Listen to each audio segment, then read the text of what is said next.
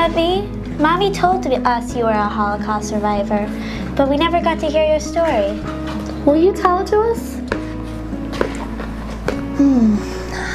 I never told you because I didn't think you were ready.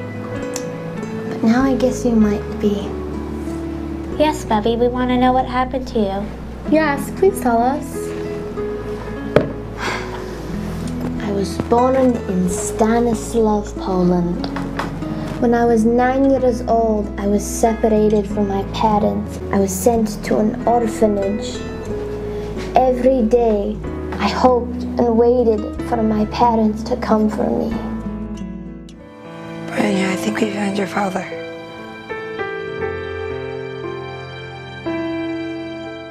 You give me love.